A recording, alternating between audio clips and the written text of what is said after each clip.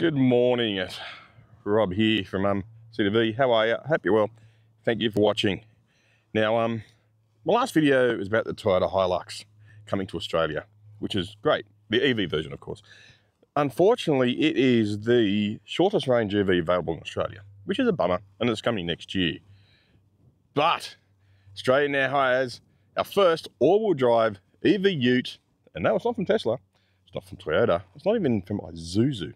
In fact, there's none of them. It's from KGM. Yeah, weren't to my bingo card, that's for sure. From the artist formerly known as SsangYong, like Prince, with more talk and less purple rain. And the good news, will be available from December this year.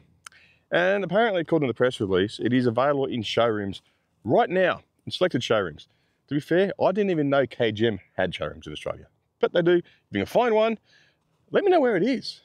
Because, you know, I've never seen one yet, and I don't think many people have either. So this is a 2026 KGM Musso EV.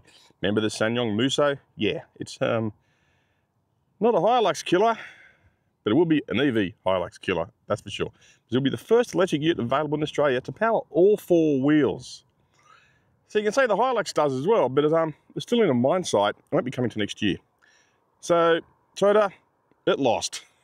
So close, snatching defeat from the jaws of victory. This actual EV though, starts at 60 grand. Not bad. That's drive away apparently, and it's tax deductible. Of course, being a ute, especially if it's a business expense. Remember the Hilux coming in claiming we would be under 100 grand. So not only have they lost, the competition's annihilated them already before they even get off the starting line. Okay, of course. So let's talk power.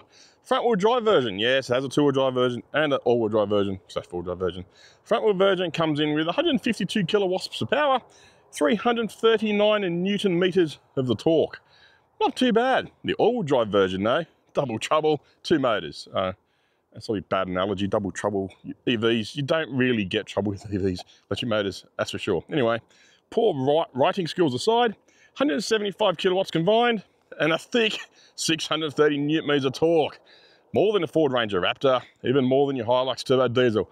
No matter how much crap you bolt on it from your BCF shopping catalogue, or you can make those turbos go, ooh, choo, choo, choo, choo, whatever, even though you're still driving a Hilux, doing 0 to 100 in about 3 days. Wasn't that long ago, this dam was full, believe it or not. Water was up to about there.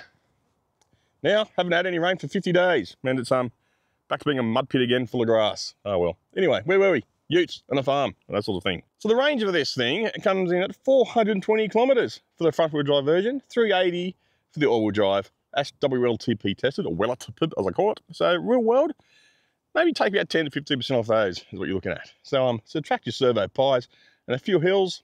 Still makes it longer range than the AWD EV ET60, which comes in at 330, but will cost you north of 90k. Musso EV, like I mentioned earlier, starts at 60. That's 32 grand less. So you can buy a second-hand petrol Ford Falcon with the savings and you'd still have 32 grand left over. Yep, totally dry. That's a bummer. Gonna need some rain soon.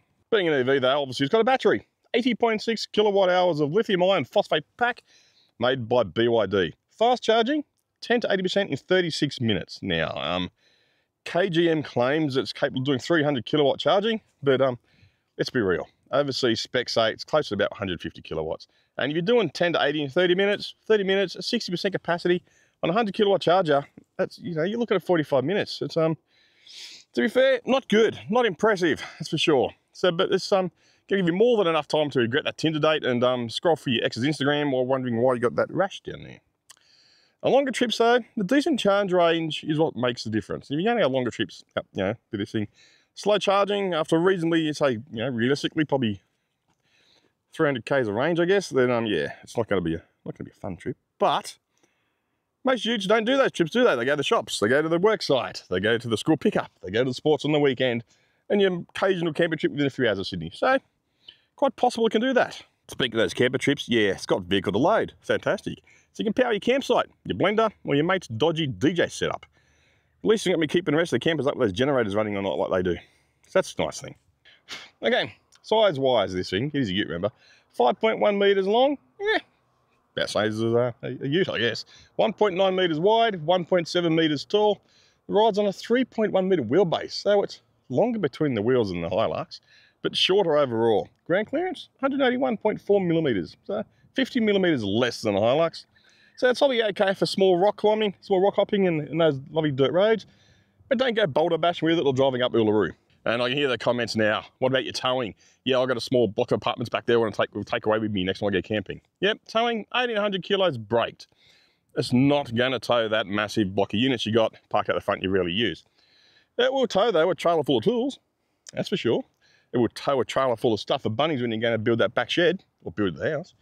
It does only have 750 kilos unbraked though, so there's that.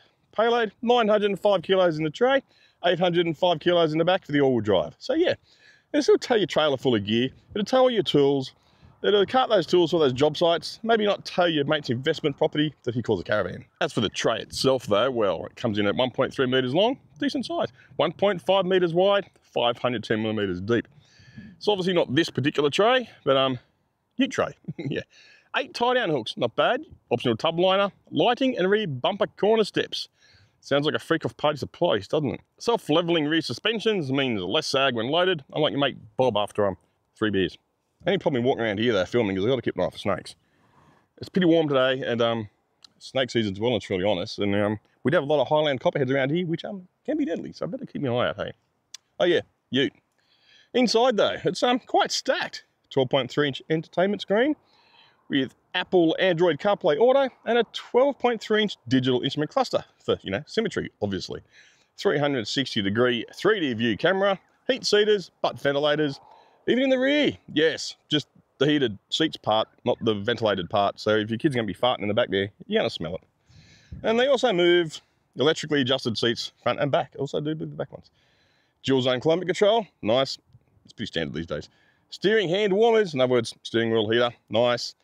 Wireless phone charging, I should say, sorry, wireless charge phoning, that's the way it is. Rain sensing wipers, which hopefully they work, and the usual things you expect, like folding mirrors, adjustable seats for comfort and all parts, blah, blah, blah, blah, blah. Then there's also the flies.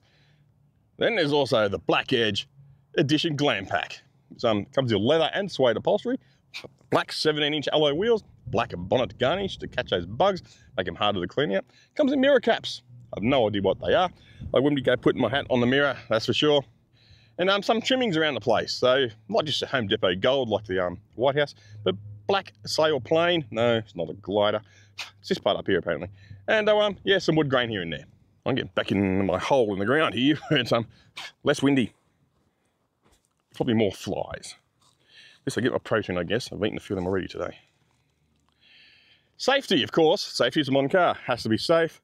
Autonomous emergency braking, forward collision warning, lane keeping assist, safe distance annoyance warnings, front and rear parking sensors.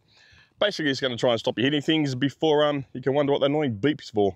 Final thoughts on this thing? Well, look, that's not a Ranger Raptor, that's for sure, but it's also not 100k.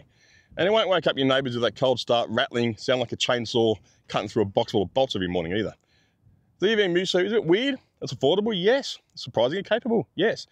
It's not the ute we expected, but it might be the ute we need, especially if you're a tradie looking to actually make some dollars instead of tax breaks. So if you're still unsure though, it comes with a 7-year unlimited kilometre warranty. That's impressive.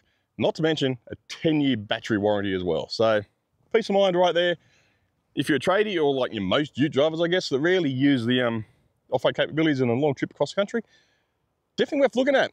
The Musso EV has definitely won the EV ute race in Australia. Sorry Toyota, sorry Isuzu, but you know, come on, fair 200k's of range, really. And the price tag's 100 grand? No, you've lost. This is it, the Musso EV, the SsangYong, KGM Musso EV. Check them out. Thank you. Oh yeah, if you got this far, thanks for watching, much appreciated. Like, comment, subscribe, blah, blah, blah. I'll get these flies out of my eyes. And I'll see you all in the next video, coming soon. See ya.